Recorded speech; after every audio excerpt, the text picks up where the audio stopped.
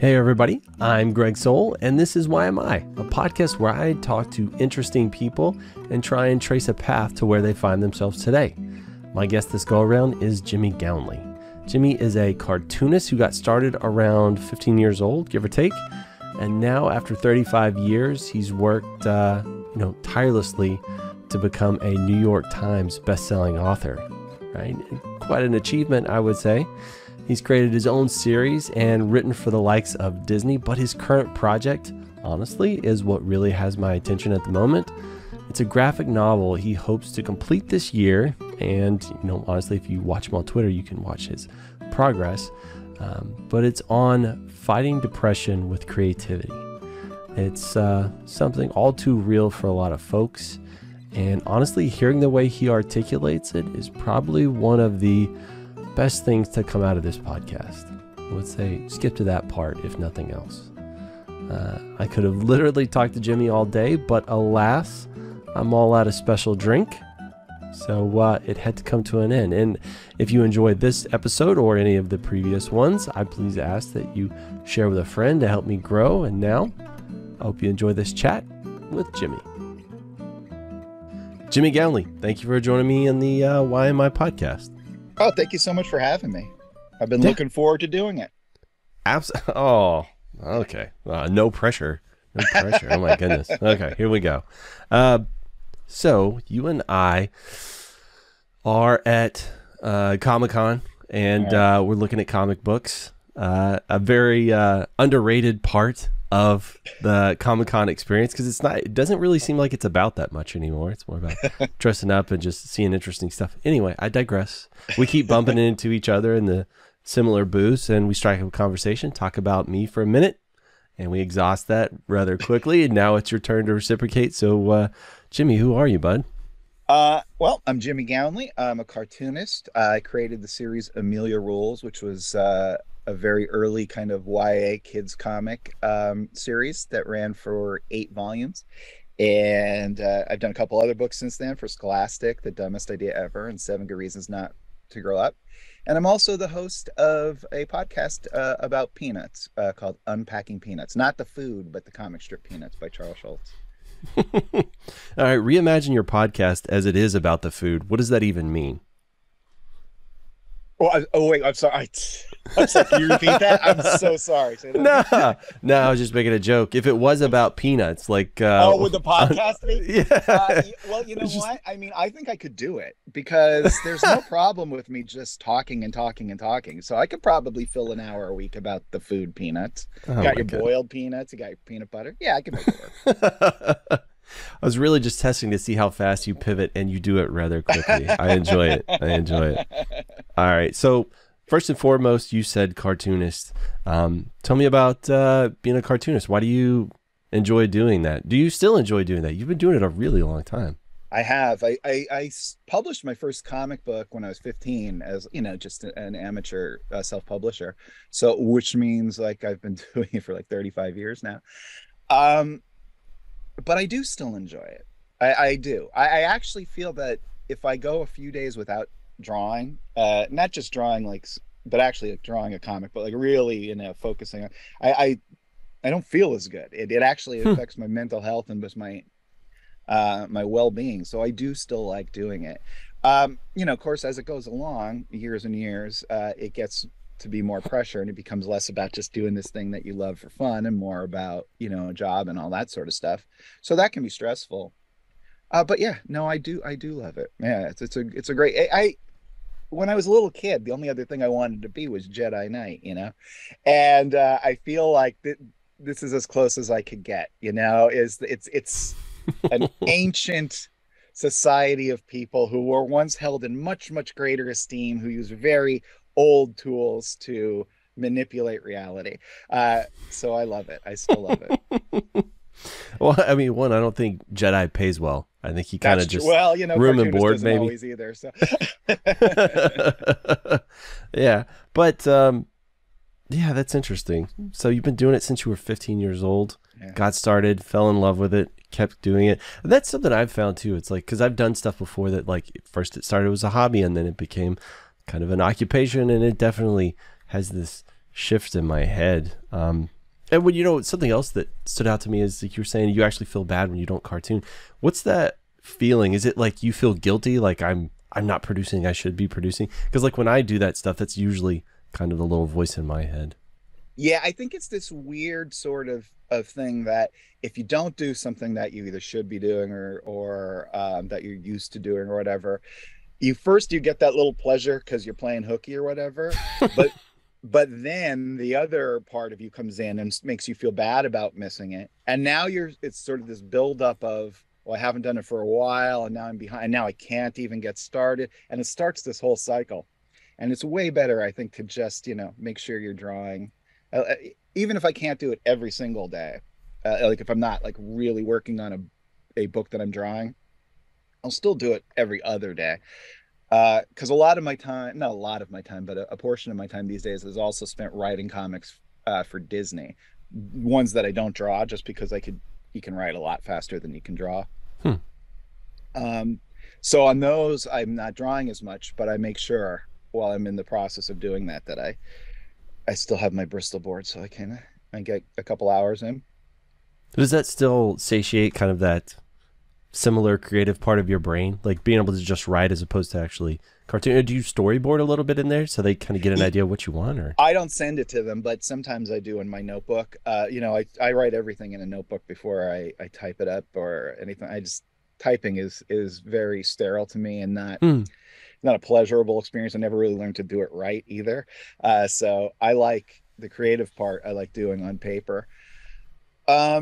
It's a different type of creativity. It's not as, to be honest, it's not as fulfilling as drawing it yourself. What I love about drawing is or drawing a comic book specifically, is I have an idea, and then I try to let the page be a complete work of art, in quotes. I'm not saying it's art, but I try to make a complete unit, let's say, a complete satisfying experience, and I just let it flow while I'm doing the drawing.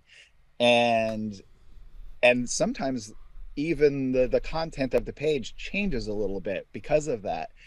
But that kind of interplay between the two is what I like the most.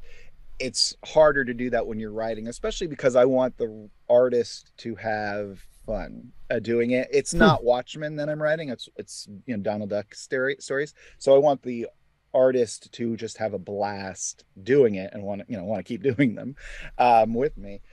So I don't try to over plan or dictate what is going to be on the page. So that does take a little of the fun of it out of it for me. But I wouldn't have had fun telling someone else to do it either. It would only be fun if I was doing it. But I'm not doing that for Disney because it will take 10 times as long. Would defeat the entire purpose of working for Disney. That's such a fun thought that you want the artist to have. You want the artist to have fun? Do you actually interact with them at all? Do you get to talk to the artist? No, it's very strange.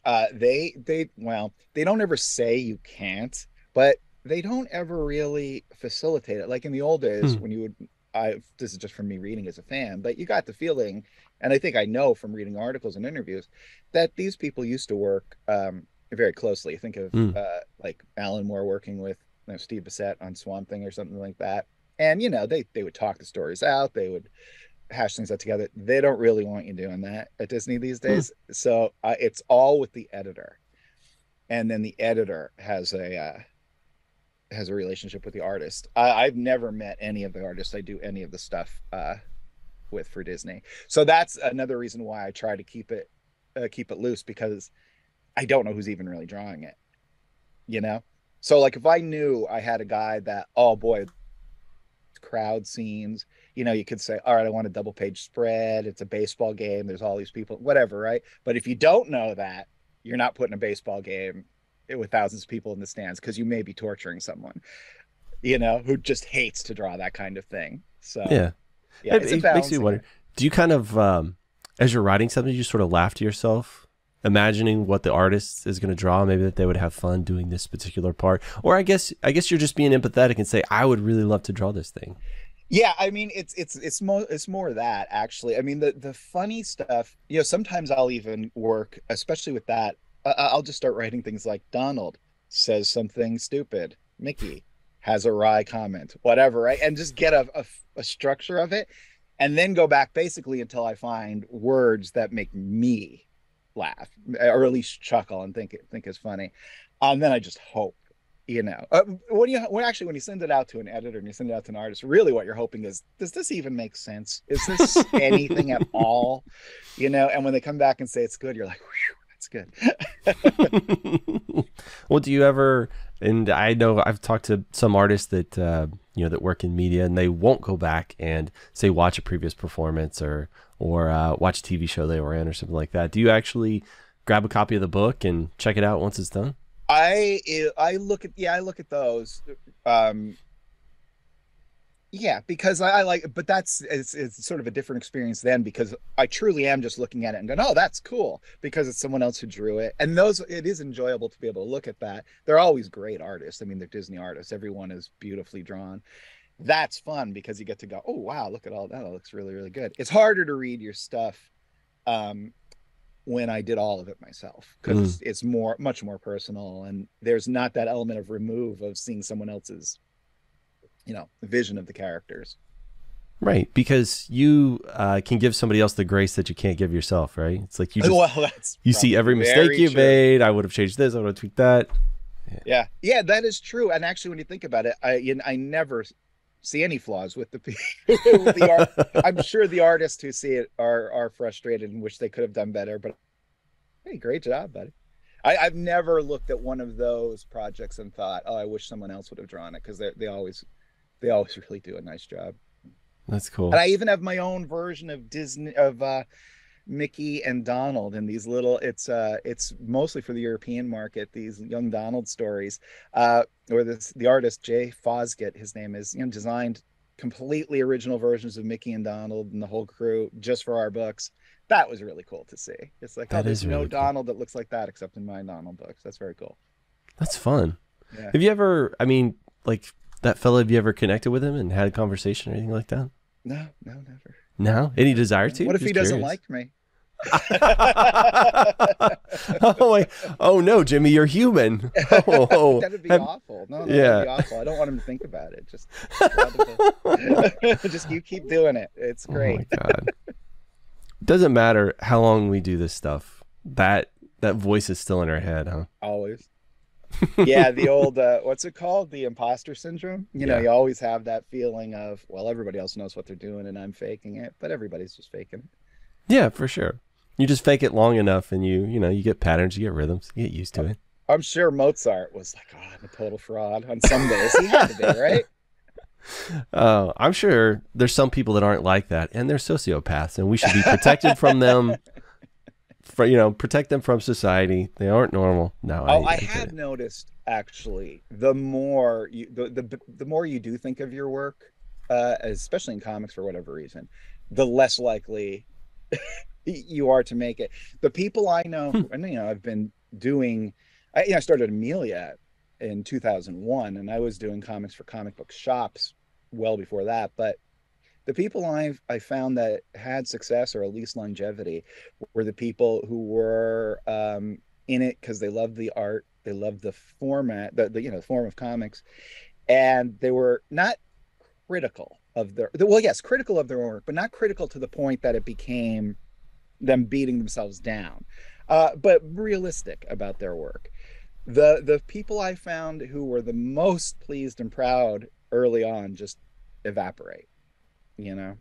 I don't know why that is, and some of them are like really talented. They come in there, it's like one issue or two issues and it looks great, and that's it just goes away, because whatever they thought it was going to be, they have all this skill, and then you put it into a product and you put it out into the world, and 99% of the time it's going to be some sort of disappointment. I mean, you're not going to be the Beatles, you're not going to be like someone screaming your name and stuff like that.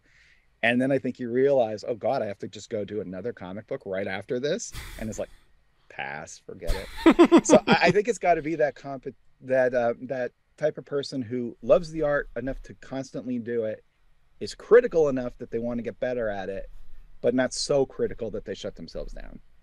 That's interesting.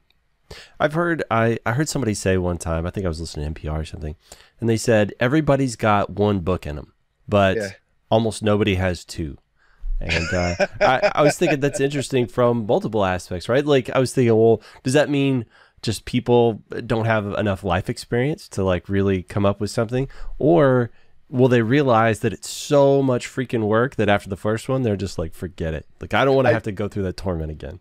Yeah, one thing I noticed too is with people, these are more people, like I play in some bands and stuff with them, you know, guys around town, not to ever, like a dad rock band, not to play out and torture people, just dad rock band. Yeah. But, you know, sometimes the other guys, they look for reasons not to do something, or I look for reasons to do it. I don't care. Like, well, okay, we're not good. Let's do it. Let's play out, whatever. Well, there's a million reasons not to always. And I just always put those to the side, and it's just like, let's find the reason to do it and just enjoy the fact that we're doing it as its own end, you know? And I think like, if you're that person that's going for that second book, yeah, you now have had the experience of sitting your butt in a chair for hours and hours and hours, and you might not want to. And you also might not realize that not every work of art needs to be a complete reinvention of everything, or completely different than the thing that you did before. Human experience is remarkably finite. You know, everybody really sort of experiences the same things, maybe not to the same degree, but everyone understands emotion. You know, I haven't been oppressed as, you know, Jimmy Gownley, white cartoonist, but I understand anger and I understand frustration, right? So I should be able to have empathy and write for other people who do feel that sort of thing. And I think that's part of it. People think, well, if I'm experiencing this, maybe it's just me. I'm not going to put it out there. But the truth is, when you do put it out there, you find out that it is a really universal experience. So I think probably people have 6, 7, 8 books in them, but there's that whatever censor in your mind that shuts it down. And it's like, no, I'm not that special. And I heard, I don't remember, my friend Barry Liga, who's a writer, said this to me, but I think he was quoting someone else, that basically if you survived 8th grade, you could write books for the rest of your life. That seems about right. It feels, man, that feels true. I don't know if I've ever felt more seen. Something you said there, like, really resonated with me. Everyone experiences the same thing. And I feel like that's true, right? Like, to different degrees. Everybody feels it in different ways. And something I've found too is, just because you think it's a universal experience that everybody has, the words you use to describe it might unlock something in somebody else's brain. Because that's happened to me so many times in my life. It's something I've felt or experienced, and I knew it to be true, but until I heard somebody put it in a very specific way, I didn't understand it in quite the same way. And you never know what that's going to be, right? You never know what interpretation you have, which specific one is going to resonate with which person. It's going to be different with everybody too. Well, very true. You know, I was having a conversation not long ago with an editor of mine at Scholastic, and we were just talking generally about, you know, kids and reading. And he said something like, well, kids can't be nostalgic. I'm like, what do you mean kids can't be nostalgic? And he's like, well, they don't have enough life experience to be nostalgic. And I'm like, I was nostalgic as a kid. I know I was nostalgic for a kid for things I didn't experience. But, and he's just like, no, and like there was no way, and it wasn't an argument. It was just, had no stakes to it, this conversation. We were just talking. But he was like, no, you know, I just don't see it that way. They can't be nostalgic.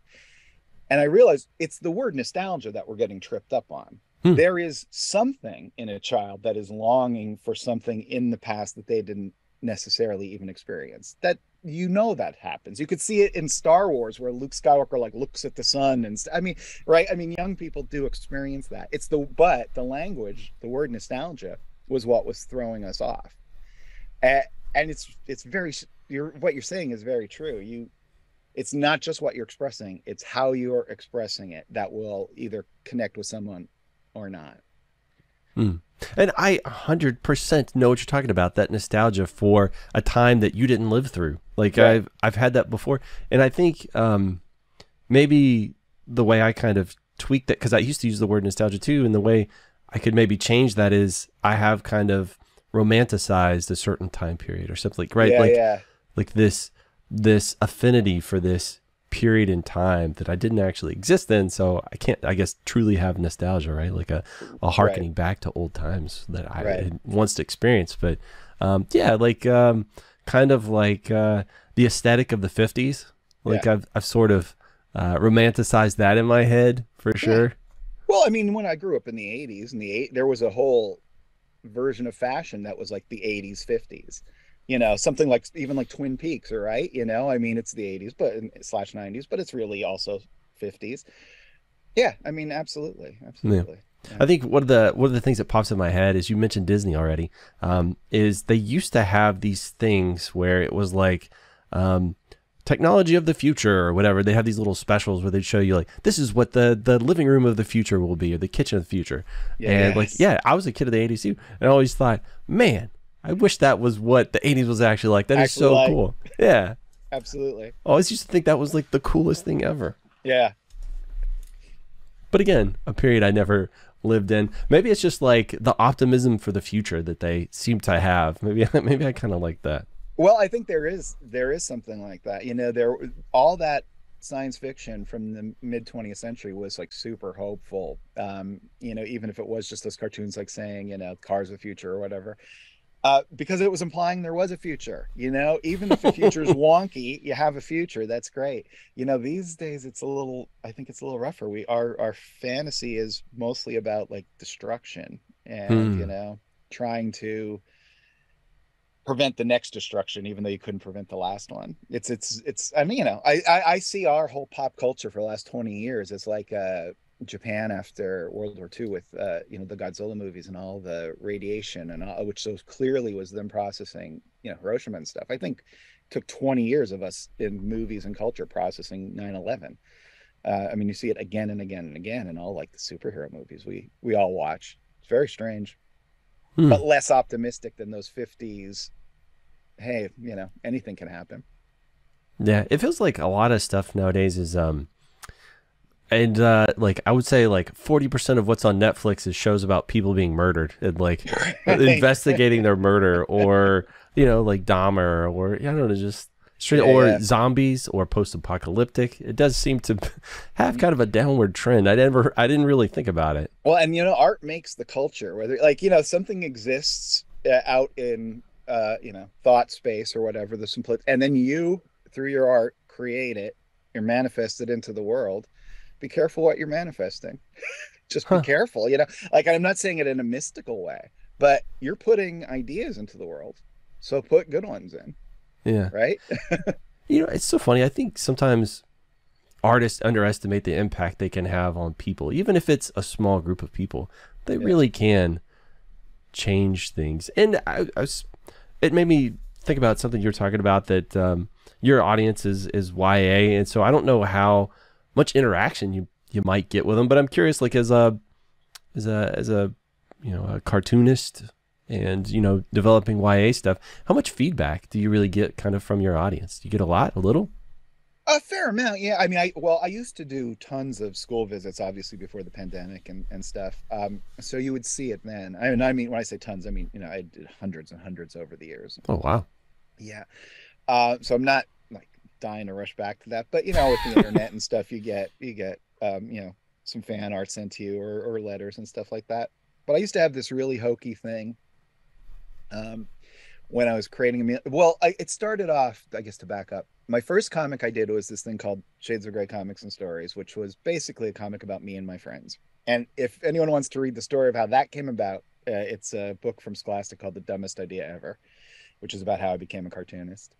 Um, but as that grew and into the 90s, when I was self-publishing it as a comic book, that was very Gen X. It was very, alternative nation time, which is like my wheelhouse, right? Someone once said I should come free with a DVD of Reality Bites. I'm so Gen X. My friend Ron said that. And you know, so okay, so now I was thrown off from that. What were we talking about with that before? We were Feedback. talking, right? Okay, so I've completely lost the plot as to how this had to do with feedback. I'm so sorry. No worries. We were talking Are we about able to edit this out? absolutely not. This stays.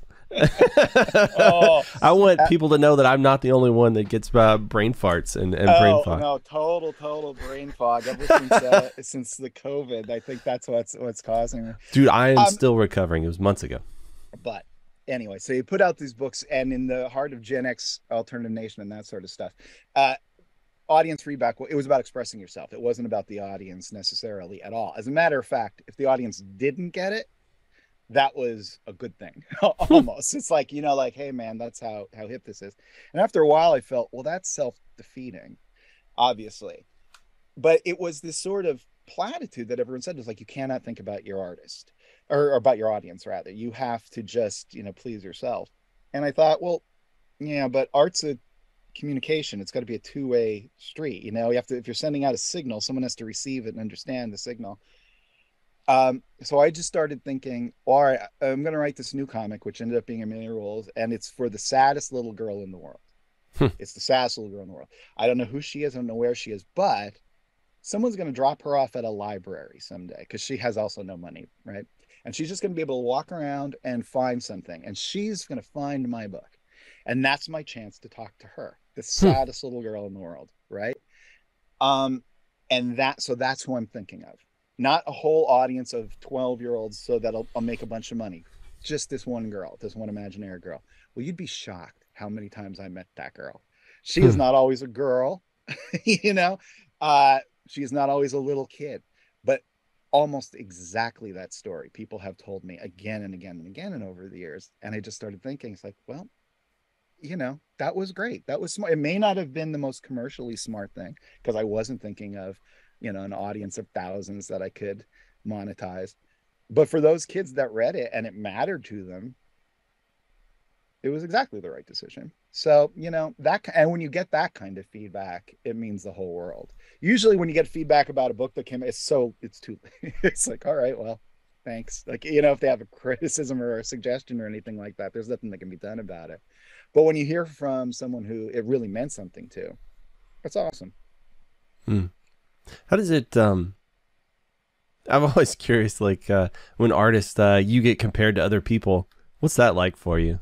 Like if somebody says, oh, you remind me of this artist, it's like, I always take it as a compliment, even if it was one of my favorite reviews of my work ever. This was before Amelia even. It was on the internet that said, this guy draws like Rob Liefeld drunk.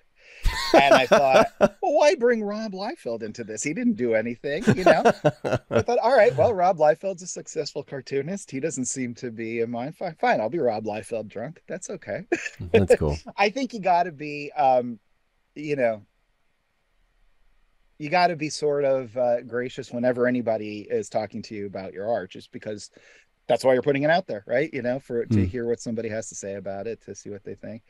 One embarrassed, I got a lot of Peanuts comparisons when Amelia came out, and because Schultz is a huge influence for me, and it's obviously on the face of it in Amelia. And there was a quote that was, the Peanuts for the 21st century. And I had it with me at the Eisner Awards, carrying the book for some reason. And who should sit next to me but Mrs. Schultz, Jeannie Schultz, years after Charles had passed away. And I'm holding this book and we're having a great conversation. And I said, oh, actually, I happen to have one of my books here. You can have it. And I hand it to this person and says, a Peanuts for the 21st century. And I'm handing it to Mrs. Charles Schultz. And I'm like, oh boy, it's just humiliating and embarrassing. It's like, I know this isn't really true. That's just what someone said. But she was also very gracious and kind about it. What's weird sometimes is when some people pull out things that are, you would think, oh, that's so obscure. No one's gonna get that reference. But when they get that, when they notice something like that, that's always very satisfying. I guess that means people are paying attention, right? People care. Yeah.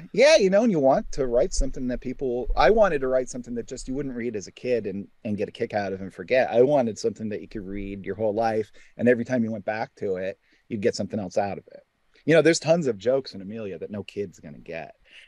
They kind of know it's a joke, or maybe they don't even recognize it's a joke. I mean, the school in Amelia is Joe McCarthy Elementary, weeding out the wrong element since 1952. I'm sure 90% of the kids went past that and it didn't matter.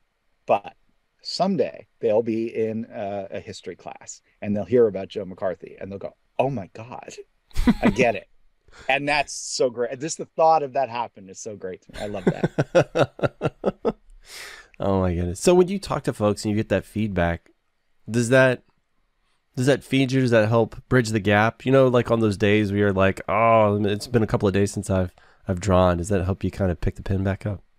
Yeah, but you can't rely on it because it's like it is a solitary existence. It is a solitary job. And you have to be able to go when it's not coming in. You know, I went through it for a Mm. period between The Dumbest Idea Ever, which came out in 2014, and my next book didn't come out to 2020. I mean, I did Disney stuff in between, but my next big graphic novel, and for all those years there's no feedback. You know, you're working in a, I mean, there's a feedback from the editor, and that was a whole nother story. But but there's no feedback from an audience, so you don't know if you're on the right path or not. You know, it's a 300-page book, almost a 275-page book or whatever. That's a lot of commitment to do when you don't know if it's working or if it's going to react with an audience or anything. So that, and I think that's another reason why, you know, some people don't have that second book, Mm. right? I mean, it's a lot to do at once. It's a lot worse to do it once than the day you're finished, sit down and start the next one. That's the mark of, I think, a lifer versus someone who's dabbling. You know, when you were talking about that, that almost makes me think, because I've talked to several other artists, like various kinds. It almost makes me think that you have an advantage over them in that, like when I talk to musicians or people that say like do sidewalk chalk, like chalk art, Yeah, they're yeah, accustomed to getting feedback very yeah, rapidly and yeah, with great repetition. And so when COVID hit, like the wind just got sucked out of their sails, yeah, like motivation to keep going, to keep pursuing their art. I know a lot of them slowed down and some of them haven't necessarily even picked back up. But the idea yeah. of you're accustomed to toiling, toiling in darkness for a while, I guess The, that kind of helped you sustain over there. oh God, no, the pandemic, cartoonists were built to survive the pandemic. Oh, sit on my ass in silence and draw comics for a couple years? No problem. No problem. Hold my beer. Yeah, it's wild to have the world, you know, crisis of our generation and be perfectly suited as a cartoonist. That's fine. I will sit here and draw my comics. Yeah, but you know what? I think, and especially with things like sidewalk chalk and stuff, where there's a performative element of it. I mean, well, anything that was performative or performance based for those years, that had to be brutal. You know, people Mm, trying to find, you know, doing comedy online and stuff. Oh, brutal, brutal. yeah, they had to, yeah. Like I can only imagine. Um, I mean, this is who I am. This is the person I am, and then all of a sudden that just entirely goes away. That's Yeah, ugh. Not only was it your identity, but the thing that fed you, like yeah, and was emotionally. probably not easy to get to whatever level you were at. You know, whatever level you're at on something like that, it's just difficult. You know, when you're doing something that's outside the beaten path, when you're doing something that's, you know, you're following your own muse, any little thing can disrupt it because just being a freelancer of any kind is a very difficult life. Mm. To do something where you really are trying to forge your own path and follow your own muse, anything can upset it. And a pandemic, I'm sure it ended careers of all kinds in the arts, which is sad. I'm sure it also inspired some people to, you know, start creating or Hmm. start creating again, maybe. But I know for a lot of people it wasn't easy. For me, I could have gone another 6, 7 years, no problem. My goodness. Well, I'm sure. I mean, all joking aside, I'm sure it affected you just like it did everybody else, and I'm assuming that was reflected in your work as well, right? Well, I've been working on this book. I had started really in 2015 about living with depression, and it really, that's a bad way to describe it, which I've been describing it that way since 2015. But what it actually is about Fighting Depression with Creativity. Hmm.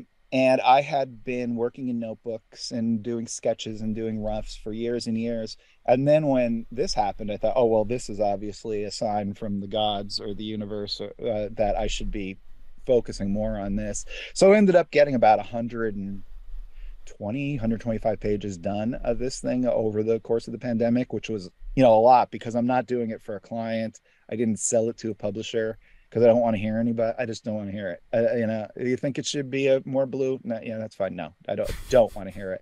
Yeah, this is this is a house of cards, and if someone breathes on it the wrong way, Mm. it'll all fall apart. That is the downside of feedback. Like, I see artists, all the kids that follow me, the young people that grew up reading Amelia or are still kids that read my books, and they're posting on social media, hey guys, give me feedback. And it's like, what this is actually they're just trying to create a friend group, which is wonderful. And they are creating a friend group and they're talking back and forth. But posting, you're not going to get good feedback, from random strangers on the internet. Everybody has an opinion. It's not the same as like being in an art class and having a professor explain Right. why he has a comment about your drawing or whatever it is. But people crave it, and I really don't. Like, I really don't crave. Like I said, my co-hosts on Unpacking Peanuts said, "Hey, do a thing where you ask the audience what they'd like to see or any changes they'd like to make." And I was clear with the audience. My co-hosts would like to hear this. I don't. Any praise you could send my way, any suggestions you could send to them. I love it. I think I've over the years taken a similar approach in that I don't necessarily need feedback. To me, it's always appreciated because, Yeah. like, would you scream into the black void that is the internet for so long when something comes back? It's Right. It's nice every now and then. Right. Yeah, sure. For sure. Yeah. A little bit keeps you going. Too much can weigh you down. It's the sweet spot you got to find. Like so many things in life, Yeah. I guess too much is a bad thing. I can dig it. Yeah. So you said you're doing one about fighting depression with creativity. Is that a very real and present story for you? It has been for my whole life. I mean, not so present at the moment because I'm feeling pretty good, and I've had a long journey, dealt with medicine and stuff like that finally got straightened out. But yeah, really, I've been dealing with this since I was a very young child. Didn't realize it till I was like 40. Like, Wow. I was, there's no such thing as depression. Just, you're sad. Just get up and do it. However, I feel miserable. I can't get out of bed today. Like, I didn't realize. It's such an odd thing to say because I'm not an unintelligent person, but just did not make that connection, or chose not to make that connection, chose to reject that idea. And then when I realized what it was, it got real bad. But that was a long time ago now. So I'm feeling much better now. But I did come up with this story. It's not even, I mean, it is a story now, but it really was just the concept of an idea for this book, that I wanted different layers of creativity interacting with each other, different books within books that are all interacting with each other, because the larger goal is to somehow make reading the book for the reader be a primary experience as opposed to like a secondary experience. Like, so if you read a book about the Lord of the Rings, you had the secondary experience, you're reading it. Frodo went on the walk, right? You didn't, you read about it. But if you read the monster at the end of this book with Grover, you know what I'm talking about? I don't know if it's a children's book and it's just Grover from the Muppets telling you not to turn the page because there's a monster at the end of the book. That's a primary experience. You're interacting with Grover. Like, you are in the story with that character. It's the simplest little book for the youngest possible audience. And it's a masterpiece of postmodern metafiction. And so that's what I wanted to do. It's a lot harder when you're dealing with a larger, more difficult theme, and it's like a 300-page book. But that's what I'm trying to do. I'm literally trying to make the person feel like they went on a journey and feel better at the end. And if they feel better at the end of the story, maybe that can continue, Is this the book you think you wish you had read when you were 15? It's literally, there is a part in the book with me sending a book back in time to my earlier self so that I can read it. Yes, that's exactly what it is.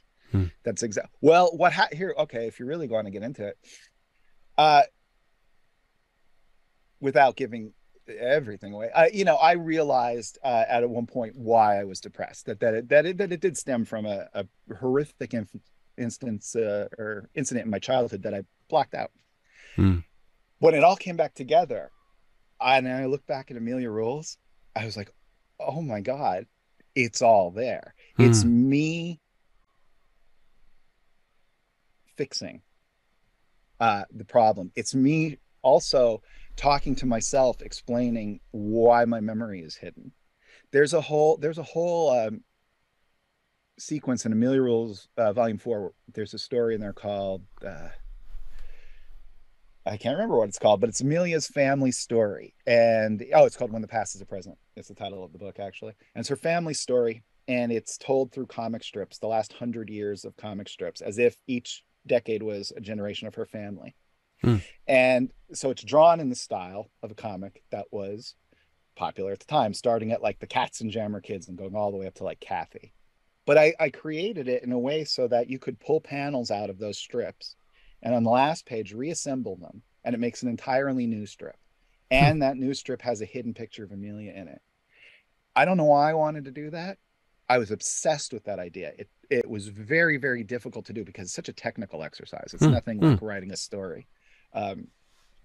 You start at the beginning and go to the end and put some jokes, and it was very, very difficult. And it wasn't until I realized after that, like, oh, that's a recovered memory.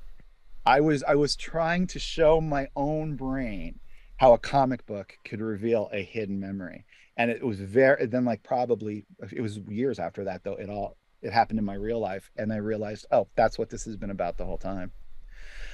So now that I kind of know all that stuff, working on this new book, which right now it's called In the Real Dark Night, because I just want to do a comic book called Dark Knight and irritate every fanboy in the world. Like that alone is just reason to do it.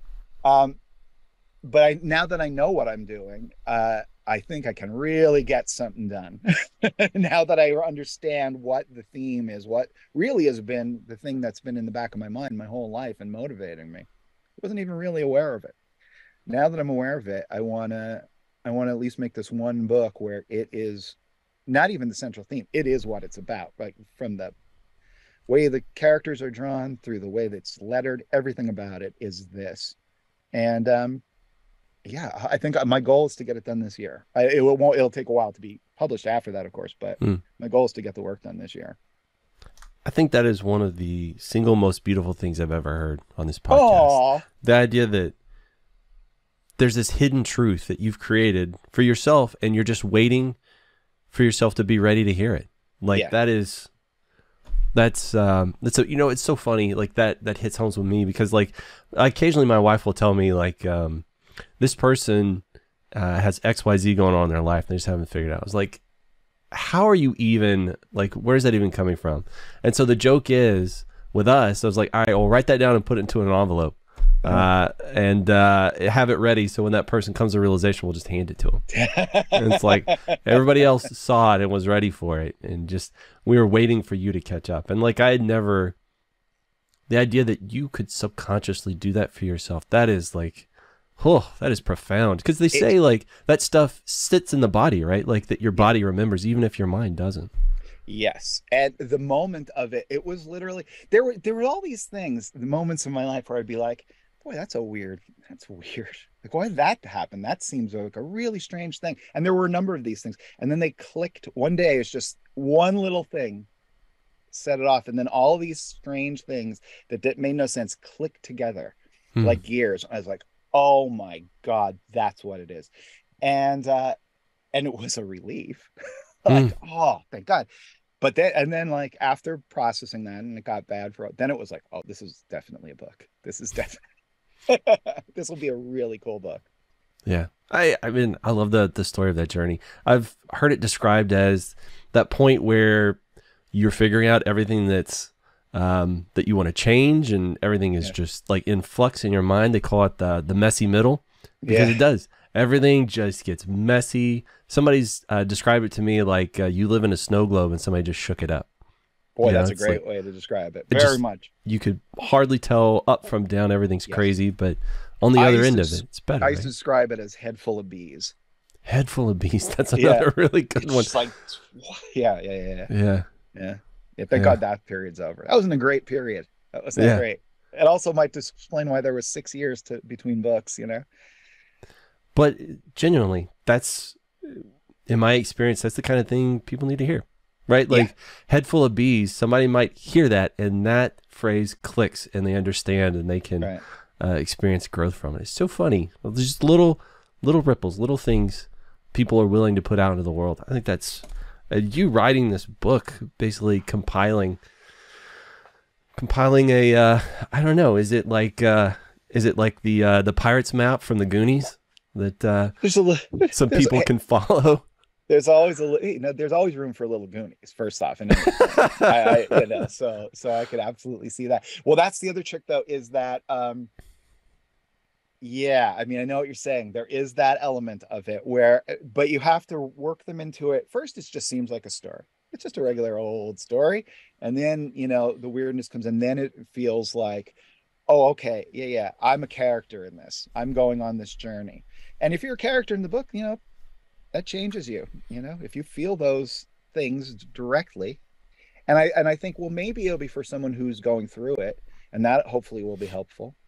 But maybe also it'll just be for someone who's going through it with someone or next to someone and Mm. doesn't know how to deal with it, right? Because there's no manual. And that's really hard too. And then the last thing I just want to do, I want to make it hilarious. I want to make it the funniest book about depression ever. I want, just because that seems like a challenge, right? And also that's what someone needs. Like if I want to make, and it's a really crude, not crude, but it's a little beneath me joke about 200 pages into it, but it'll get a laugh. And I know whoever they'll need it at that point. So it's like, all right, good. Yeah, that's for me. That's part of the healing process. It's like cathartic for me. Like Oh yeah. I have, as long as I can remember at funerals, I make very crass jokes and things like that because I don't know why it genuinely is like a pressure relief valve for me, and Yeah. it takes something that's bad and hurtful, and it allows me to just kind of release some of that stuff. I usually make those jokes very quietly to the person sitting next to me. I try, I don't too disrespectful. I'm not like completely cutting up in the middle of a service or whatever, but yeah, I Yeah. think everything should be joke fodder, Oh, absolutely. Well, my partner on Unpacking Peanuts, Michael Cohen, once said he hates humor. And this is something I think about every day when I'm writing, because as a humorist, he hates humor. And I'm like, what do you mean by that? He's like, because no movie you'll ever go see, no book you'll ever read will be as funny as just hanging out with your friends. And so, but that's like a great goal. Like, oh, okay, well, I just want to make a book that's at least almost as funny as hanging out with your friends, That's hard to do because you have to really develop a rapport with the reader. It's not just about getting those characters to work together, which is its own challenge, but you also have to get the rapport with the reader. But when it works, it's really, really satisfying. Yeah, for sure. I can totally, I think I know what you mean. Like before I've come home from work and I used to listen to a lot of audiobooks and stuff like that. I Yeah. commuted a lot. And I remember my wife, and this has happened a couple of times, she's asked me, what happened today? And I would tell her about something that happened to a friend of mine, blah, blah. And then I was like, wait a minute. No. That was actually in my book today. Like I had like, I don't know. I just gotten so used to these people talking in my head that the Yeah. lines sort of got blurred. I was like, that is such a bizarre experience. Yeah. Yeah. But you know what? Like, I feel slightly less bad about that type of experience when it's coming from, like, let's say a book or a novel, because that is your real genuine connection with that author, right? That author made that thing seem so real that you thought it happened in front of you. I find it weird when it's happening all the time with corporate icons, like, where they don't feel the connection. It's another reason why I wanted to do this podcast about Schultz, is I wanted to forefront the cartoonist in people's minds when they thought about comics and creativity. Don't be, I mean, it's okay to say you're a fan of Batman, whatever, that's fine. But like, people made Batman, right? And they're not just, cogs in well, they kind of are just cogs in a machine, but like you need to elevate them a little bit. Respect and celebrate the people who are creating that kind of connection you have with those characters, because it's not coming out of nowhere. I think that is very fascinating that that you want somebody to know who the person behind the pen is. Yeah. And something that's a little bit tricky these days is frequently lately it's been coming up, can I separate the art from the artist? Because you figure out stuff about the artist you wish you never knew. And it's like for me, that usually colors. Yeah. It puts a filter over everything I see coming from them. And it's like, I used to really enjoy this. I wish I didn't know that thing. And I think for some people, that's terrific. Like, you behind the pen, like the person, like, you're fascinating. You've got a lot to say. You've got a lot that can do good for the world, and I'm sure you can't say that for everybody. Well, one thing I always think about, and this always gets me in trouble, so I don't say this out loud on podcasts ever, but talking to a friend of mine once, and he was talking about being on it was a 2-point conversation. The first, he was working on a comic for Marvel Comics, and he said, "Oh my God, I can't believe I'm working on character X. What an honor." And I was like, "It's not an honor, it's a job." And so I came up with this simple trick for people out there, because they want you to think it's an honor. Replace whatever character it is. Let's say you get to write a Luke Skywalker comic and you think, "Oh my gosh, I am so honored I get to write Luke Skywalker." Replace the character's name with Hamburglar and see if you're still honored. Because it's just a corporate trademark. And whatever makes this story great isn't coming from the trademark. It's coming from you. The stuff that came in The Dark Knight Returns that made it great came from Frank Miller. That's the important thing. And if you start thinking, he didn't think it was an honor. He thought, "Oh, I'm going to do whatever I want." Right? And it made something that had impact. Same guy in same conversation said something like, I don't remember exactly how it came up, but it was something like, if you reach out, or if someone comes up to you and says, "I read your book and it inspired me to, become a Peace Corps volunteer," or whatever. And you go, "Thank you. Thank you very much. I'm so on." But then someone else comes up and says, "Hey, your book caused someone to, do something bad." Let's say, Mm-hmm. You can't then go, "Oh, well, that has nothing to do with me." Like, I understand it. Art doesn't make someone do a bad thing. The bad thing is going to happen. But if you put the thought in the world, and you're going to take the credit for the good things that come out of it, I don't know how you can escape taking some responsibility for some of the bad things. Not censoring anything, never censoring anything, because difficult things need to be talked about all the time. But while you're talking about them, what's the email attachment to it? You have what's the overall, you have the story you're doing, or the piece of art you're doing, and it might be a dark, negative, even violent thing, but what's the overall? You can experience a dark, violent piece of art and come out feeling better, or come out feeling enlightened, or you could just come out feeling like you experienced something dark and violent. I think it's really important for the artist to always realize, if you're putting that stuff out in the world, you have to also have a good meta story that makes it a positive experience overall, even when you're dealing with really, really dark stuff. That's interesting. Here's a great example: Pulp Fiction.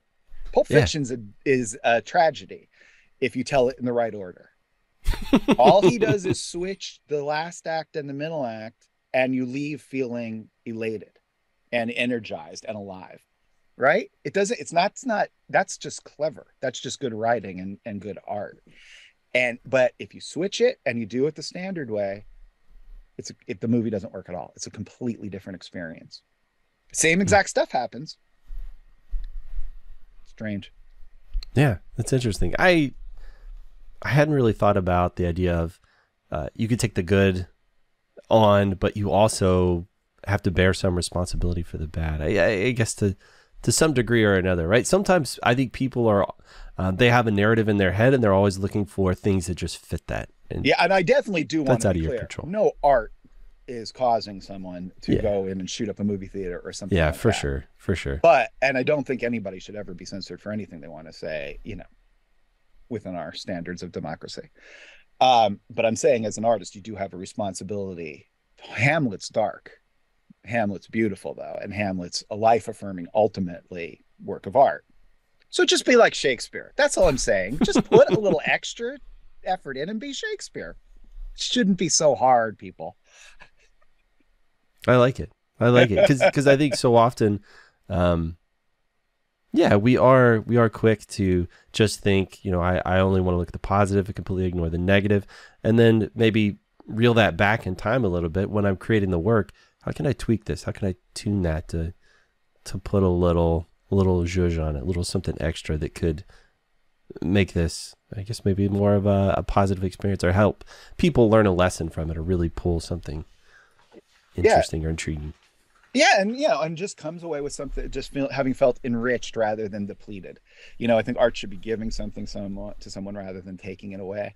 And sometimes art just, I say, well, I endured that for a while, and now it's over, but I'm drained. And I love art that makes me want to go live life, but also makes me want to make art too, make more art. So yeah, for sure.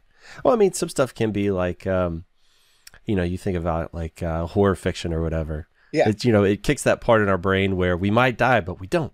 And everything's okay. Right. And we start like, why do people love riding roller coasters? It's it's on rails and it's safe. And so it lets us kind of play in that space. That is a really important thing too, especially when you're writing for kids, and you have to kind of keep it in mind, and you have to push against, because people don't want to see art that way. But it's a very big reason art exists, is that you can process something in a safe way that you might experience later in life, or might experience later in life. And if you have some sort of trial run through art, that's hugely helpful, So yeah, that is another reason too. But that again will come to, even if that's through a work of art that is not from hell by Alan Moore or something, whatever, right? It's nihilistic for the most part. There's like a 4-page sequence at the end that makes the whole thing transcendent. You've read 600 pages of brutal, awful death in Victorian England, but there's a little sequence where, like, I don't want to give it away if anyone's not read it, but the killer's having a vision after death, and sees something that spins the story that you just read in a different direction, and you then leave going, whoa, what an experience I just had. I thought I was going this way, and I felt all this dark, intense negativity, but at the end it was burst like a bubble, and you leave and you're like, oh, that was amazing. This is the book, by the way, I've never seen the movie, but yeah, so I mean, there's tons of ways to do that, and the great artists seem to always be able to do it, no matter what the subject. So something else that you talked about is like feeling honored. Like I'm honored to do this thing. I've sort of felt that in my life before, because I think for me it was this. Like, I sometimes will put goals in front of me, or like measuring sticks. How do I measure myself? And it was like, I'm a author for this online learning platform, so it's not even remotely the same to what you do. They just call us authors for some unknown reason. Anyway, you wrote something, you're an author, as far as I'm concerned. Well, yeah. Anyway, in that they asked me to do this one that was particularly difficult, and I was like, man, that's cool that they gave me the nod to do this, because it's like, to me it felt like proof of what I had achieved thus far, that they would put this important task in my hands.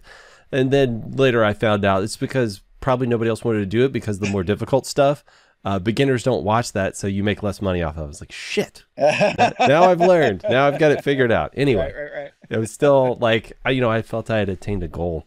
And I was wondering, Scholastic, like writing for Scholastic, that is a huge name that I think everybody would recognize. Did that give you like Like, how did that make you feel? Did you feel kind of validated, vindicated? Oh, I feel vindicated because, when I started Amelia in 2001, it's not like the comic book industry was apathetic towards young girl characters or kids books or humor books, or especially color humor books. They were outright hostile to all of those things. They had just spent 20 years trying to convince everybody that comics were dark, edgy literature for grown men, and I came up with Amelia Rules, which is the opposite of everything that they were trying to do. And we were just going along, just barely being able to get the next issue out, right? And I remember being in it was at San Diego Comic-Con, and we were in a Radisson hotel lobby, and I was with Harold Buchholz, who is also a co-host now on my Unpacking Peanuts podcast, but at the time he was just like a print broker. And I said, hey, you know what we need to do with this? And he's like, what? We need to, one of those pieces of paper you used to get in school where they'd put books on it and you could order them. He's like, the Scholastic Book Club? I'm like, yeah, we need to be in those. He's like, oh, okay. And this is long before the Scholastics had a graphics line or anything like that. And then, but it was always in the back of my mind that we were going to do that. And then a couple of years passed, and I'm like, that's what I want to do. I want Amelia to be in the Scholastic Book Clubs. So I went on their website, and I mean, this is a long time ago, and I was looking, and it's like, Scholastic Book Clubs and book fairs. Don't ever contact us. We do not take submissions. We don't want to hear from you. Never contact us. We hate you. Leave us alone. And here's our phone number. So I'm like, come on, how serious can they be, right? So I called from my office. I was working at a TV station at the time, and I said, hi, my name's Jimmy Gownley. I do a comic book series called Amelia Rules. And they're like, oh, I'm sorry, we don't do comic book series. I said, I completely understand. Click. So I waited 2 weeks, called back. Hi, my name's Jimmy Gownley. I do a graphic novel series called Amelia Rules. Really? And it was just that. And so they gave me a process and said, all right, if you can get book clubs or book fairs rather, which are the actual, parties at the school, if you get book fairs to carry your book, we'll order some for the book clubs. But I didn't know what this was. This was like sending me to the sharks, like, there. But he liked it. The guy who ran Scholastic Book Clubs and book fairs rather, loved it, and ordered 75,000 copies of a best of Amelia book we did. And then it ended up selling like 86,000 copies through Scholastic. And then I ended up getting published by Scholastic for my memoir and my last book. So it was a great sense of vindication. I spent years going to library conferences and just giving out free books and talking to librarians and saying, this is the art form for kids. If you want kids to learn to love to read, this is the art form that does it. And they're reading at a higher grade level. An average Marvel comic when I was a kid in the 80s, or DC comic, was written at the 11th grade level, which is the same as the New York Times. But I was getting crap for reading the new Teen Titans or whatever. But the reason I read everything now, I wrote to a publisher in Serbia, and I had to PayPal him money just to get this book. So like, I read everything. It's because I grew up loving and reading those comics, and they really pushed me to read beyond what I would normally be reading. So it was, cool. Yeah, it was vindicating, but it's not. But at the same time, you can't go in and go, well, this is the greatest thing that's ever happened to me, and I'll do whatever these people say. You still have to have your vision, and you still have to push back if there's things that matter to you. Mm-hmm. And you might have to do it for 6 years, whatever, No, it wasn't bad. But it's definitely, and I mean, you also have the moniker of New York Times bestselling author as well, which, I mean, talk about, like notches on your measuring stick. That's got to be a huge one for any author, right? That's pretty cool. I will say that was pretty cool. That was definitely a day to have champagne. But like all things in my life, it wasn't without a little bit of hilarity and tragedy. It was actually my editor at Scholastic, and I was talking to him on the phone, and then we hung up, and then I immediately got an email that said, oh, I forgot to congratulate you on being a best-selling author. And I'm like, what? I didn't know what. So I immediately went to the New York Times website, and typed it in, and it wasn't there. And I was like, oh, he made a mistake. This is humiliating. He thinks Oh I'm no. somebody else, and I'm going to have to say, oh, actually, it wasn't me. But it was actually he. They just got the list for the next week's. So couldn't see it on the website. And but I told my agent, I'm like, oh, it was so embarrassing. He said I made the, and she's like, oh no, you did. It's just next week. So, you couldn't tell me? I was, oh, I didn't think of it. All right. It's so humdrum mundane to them, huh? Yeah. Oh, that's so cool. Yeah, That's and it'll so be in cool. my obituary, I guess, Is it going to be on your tombstone? Yeah, maybe. It'll say Jimmy Gownley had one good week in 2012. That's what Well, that's like they say, whenever you see your doctor's diploma on the wall, you don't ask him what his grades were, just that he has it up there, right?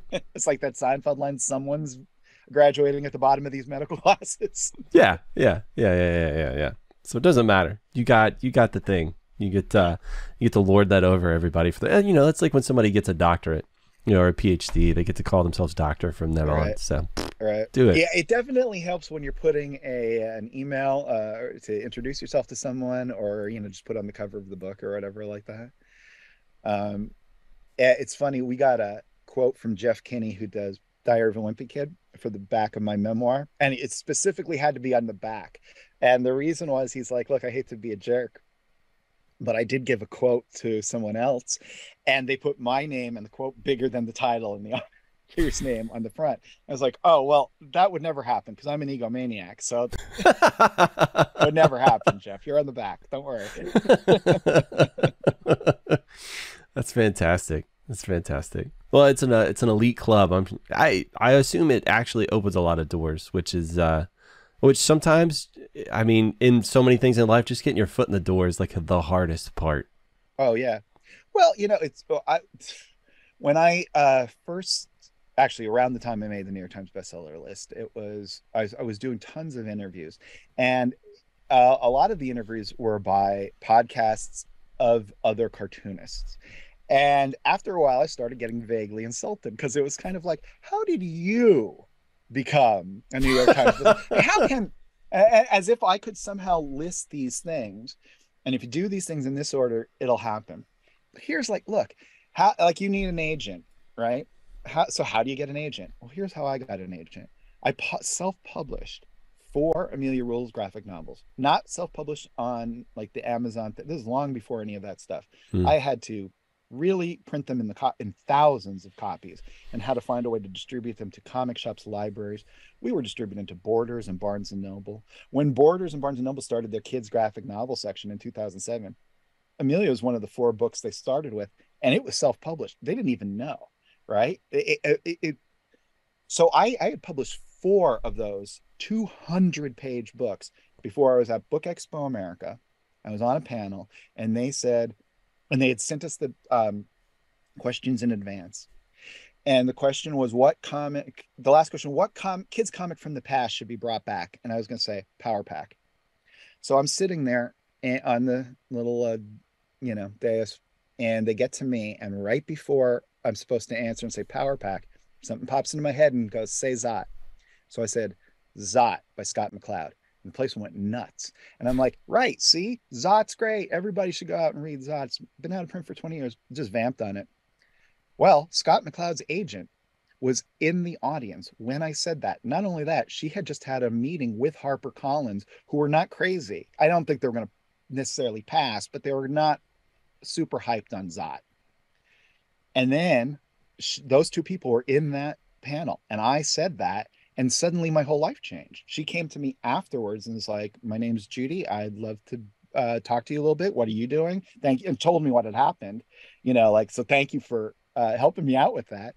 What do you do? I showed her my books, and she's like, if you need an agent, I'd love to be your agent. And then that's what happened. We auctioned 2 years later, we auctioned Amelia off. A bunch of different publishers bid on it. But you can't replicate that. You can't tell someone, all right, well, first off, you have to spend years of your life publishing all these books, and then randomly yell Zot at various, you can't replicate that. It sounds like you were just putting in the work, putting in the reps. Yeah. Well, that's all it is. I just love doing it. You know, I love Hmm. doing it. I love drawing on paper. I love when a page comes out good. It makes me happy.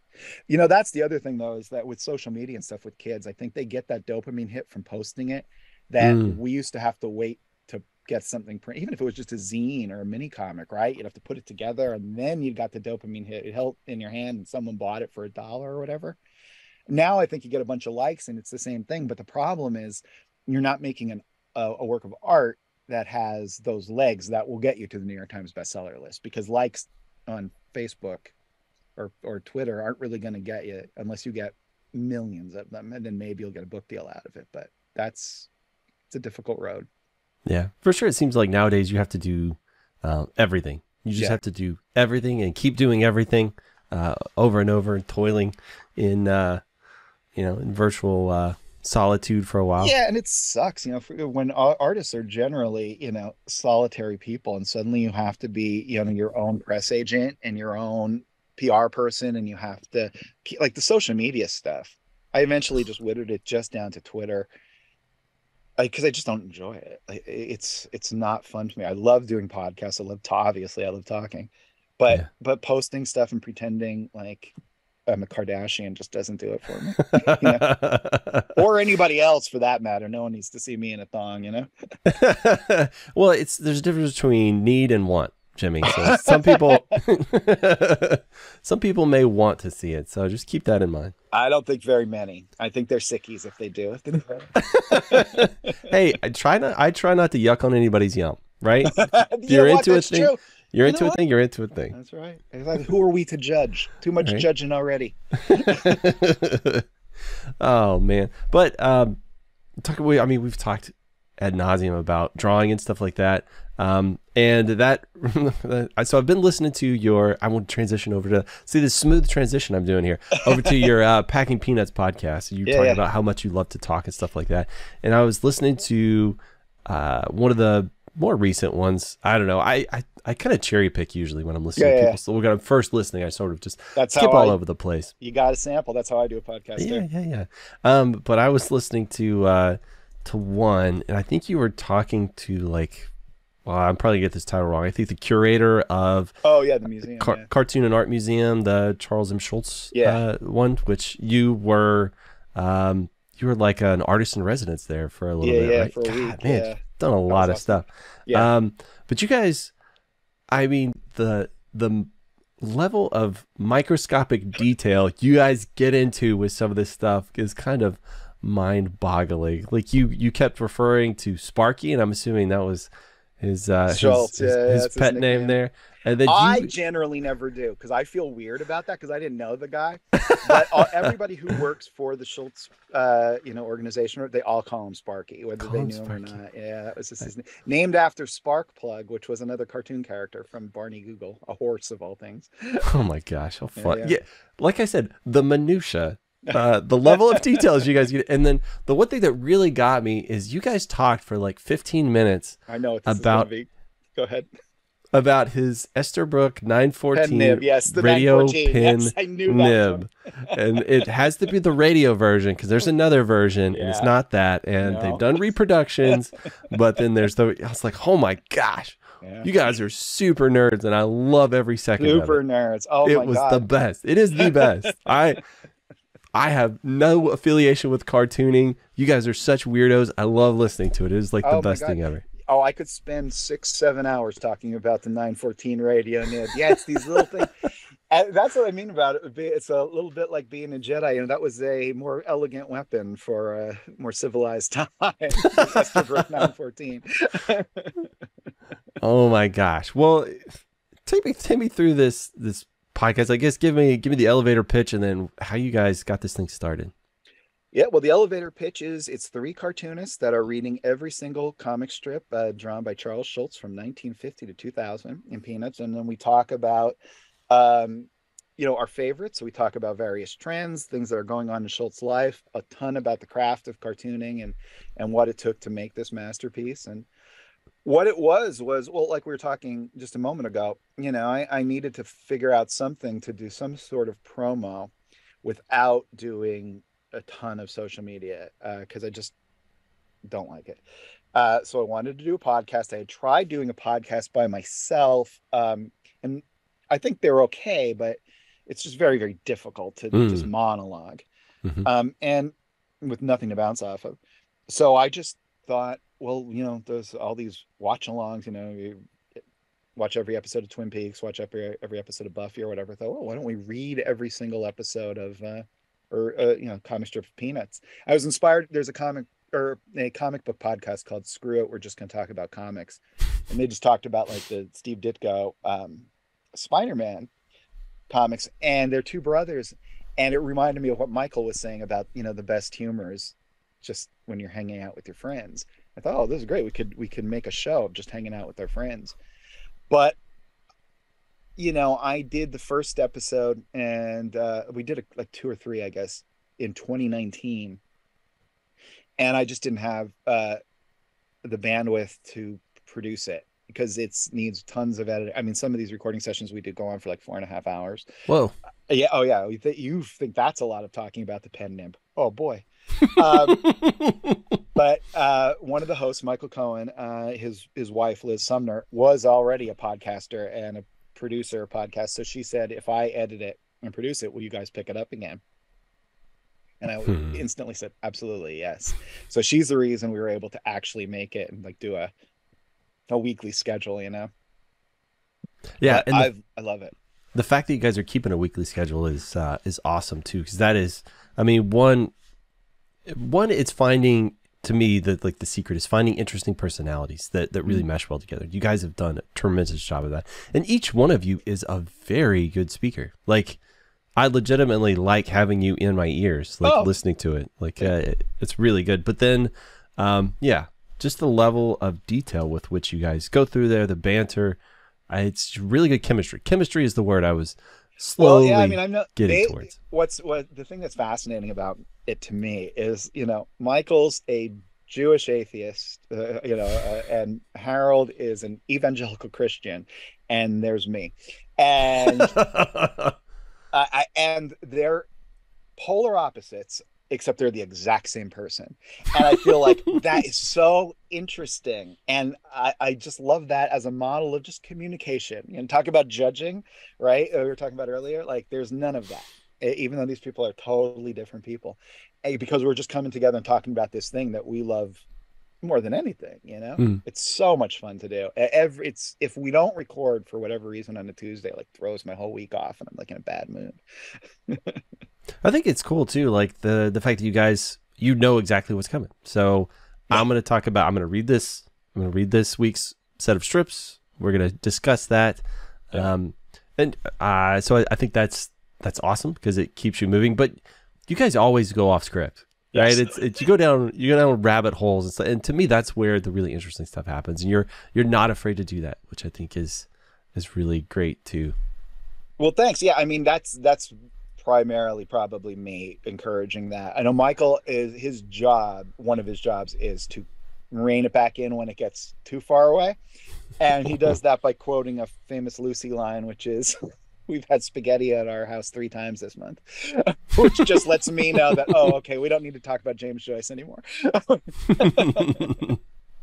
Something else I really enjoy is, and I think this is so like fun and fascinating, and people take it different directions, is that whenever you do have like a guest on there, you ask them, hey, I want you to tell us about your 5 favorite, your top, or you say top 5, which... Yeah.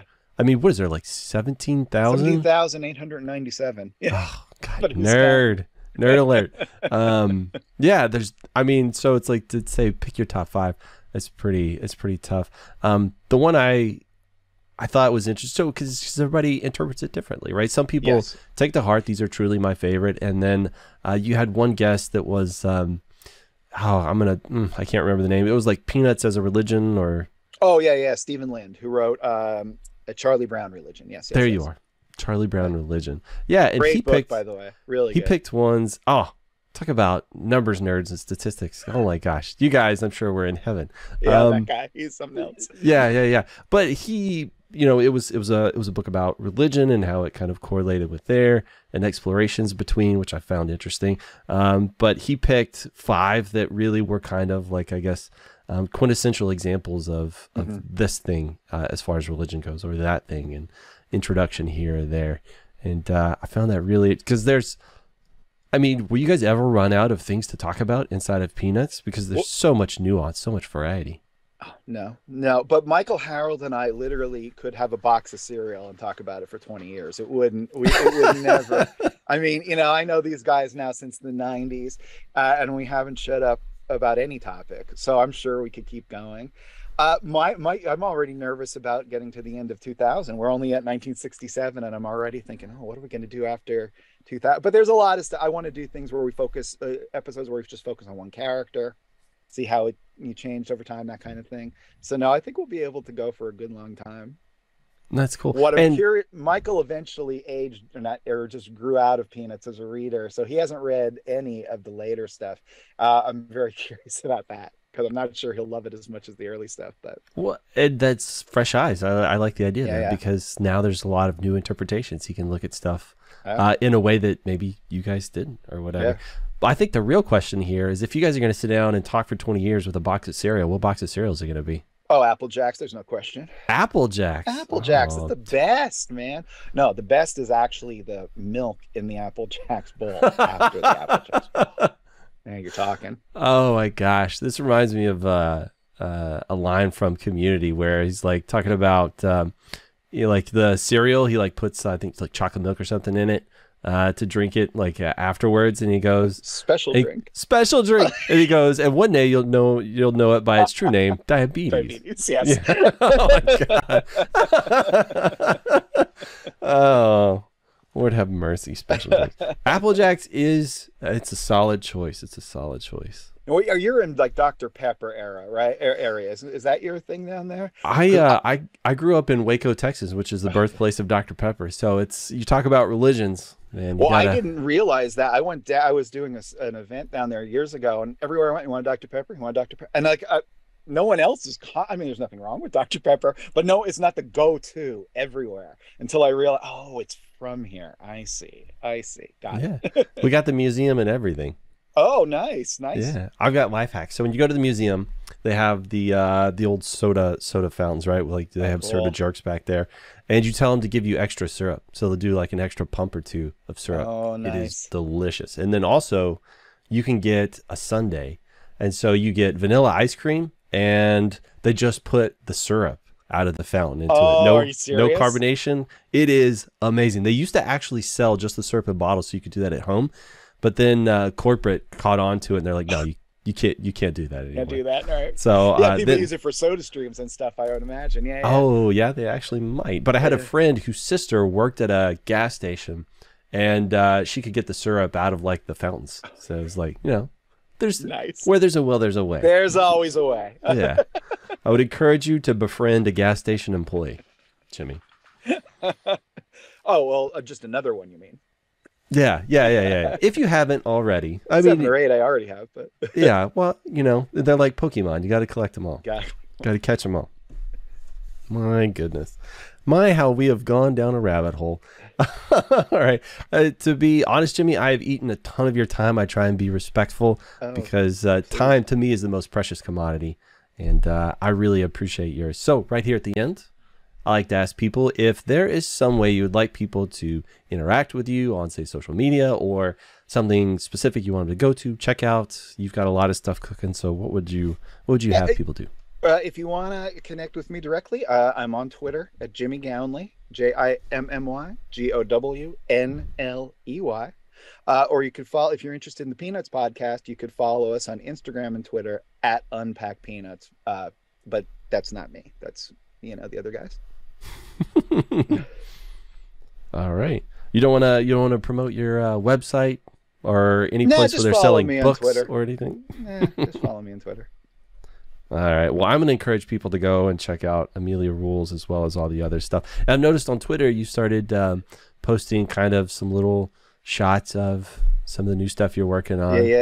Yeah, so. If you want, that's where I go post for my own little dopamine hits. That's where I post my upcoming art, So so you'll see there's a new Amelia book in the works. So you can go on there and you can see some new Amelia Rules drawings, and lots of stuff from that depression book is up there as well. Words Okay. removed for the most part because I don't want to spoil it, but you'll get a little glimpse. Gotcha. And I refuse to read things. I am like an audio person, which is why I do podcasts, because I love listening to voices. But I am going to break with the mold, and I'm definitely going to go and get a copy of that one. I want to check that one out. Fantastic. Excellent. That's awesome. Well, thank you so much for having me. This has been really, really fun. I just enjoyed it. And I love your podcast, and I want you to keep it up. I appreciate good it. podcasts to keep cartoonists occupied while th're drawing. There you go. Oh, man. I just got my dopamine hit for the week. There you go. All right. Well, let me click stop on all this stuff.